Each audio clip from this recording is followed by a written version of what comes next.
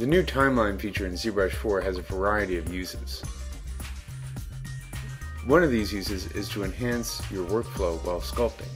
As many experienced ZBrush artists know, when you're sculpting a character or a figure, there's a lot of zooming in, making adjustments, and then zooming out again to assess the impact of the adjustments that you've made.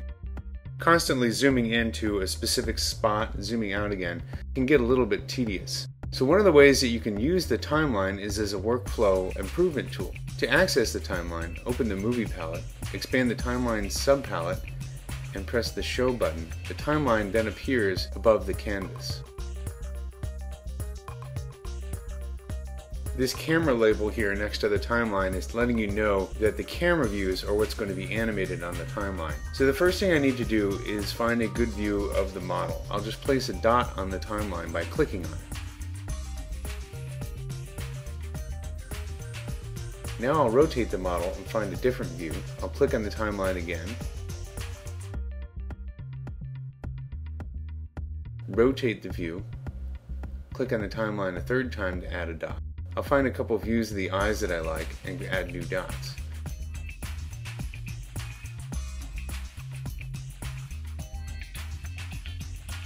Now as I drag the marker below the timeline, left or right, I'm actually scrubbing through the views that have been stored by ZBrush. So ZBrush is creating an animation by interpolating between these views.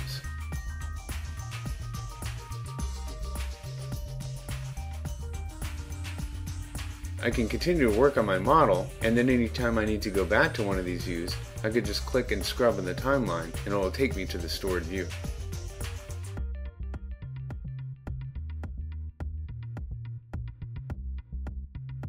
ZBrush only stores a view when I click on the timeline and add a dot. Otherwise, I can work normally. To play through the animation, shift-click on the marker below the timeline, and you'll see the animation will play automatically. And it will loop every time it reaches the last dot.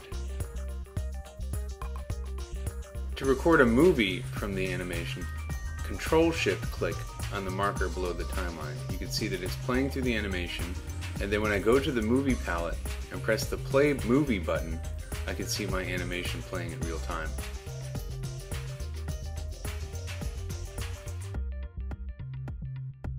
And then I can press on the Export button to export the movie in QuickTime format.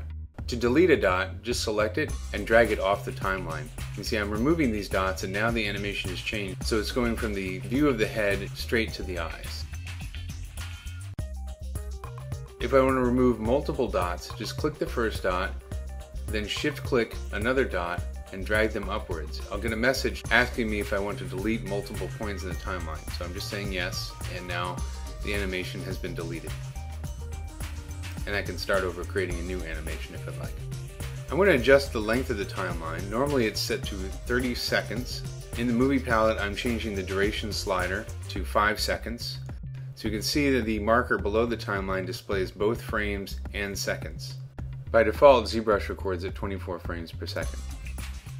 I made another animation of the camera views that focuses on the creature in the character's helmet. Now I can move these dots on the timeline back and forth to change the length of the animation so that there's more time between the dots. I can zoom in on a dot by double-clicking it. You'll see the timeline expand. You'll also see that above the timeline is a second timeline that gives you just a quick view of all the keyframes on the timeline and where you are in the timeline as well. To zoom out again, just double-click on the dot and you'll be back to the standard view of the timeline. I'm going to adjust these dots in the timeline and then copy and paste them. To do this, I'll just make the adjustment by sliding them. Shift-click the dots that I want to copy, and then hold Shift and click on a blank area of the timeline. I'll get a message asking me if I want to duplicate the selected dots. I'll choose yes, and then you'll see the duplicate dots appear on the timeline.